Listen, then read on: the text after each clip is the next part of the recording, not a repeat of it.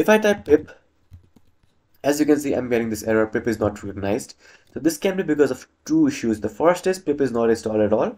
The second is pip is installed, but it is not added to path environment variables. So if pip is not installed, you'll have to install pip. To check if pip is installed or not, you can type python m pip version.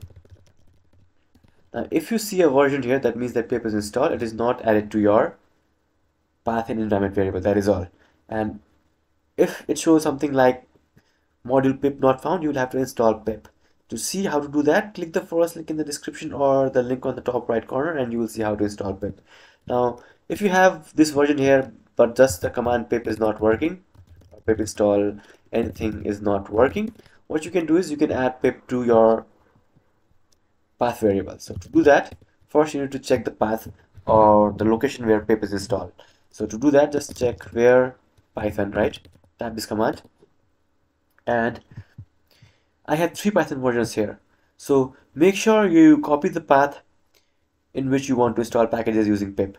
If you want to install packages using pip in these 2 or other Python versions, then you will have to use other commands, or you will have to make different variables for these 2.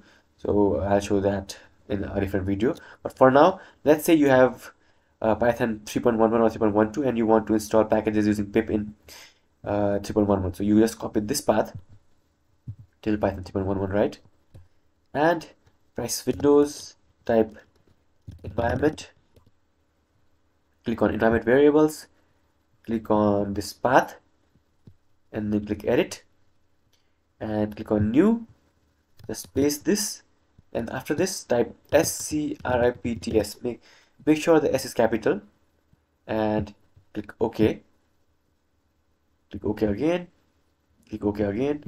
Now exit from the command prompt or terminal, open command prompt again, and now this, if you type pip this time, as you can see, it shows a bunch of options. Now you can pip install any packages using your pip. Now I already have this installed. If it is not installed, it will be installed in your case. So this is how you can add pip to environment variables. If you have any questions, let me know in the comments below.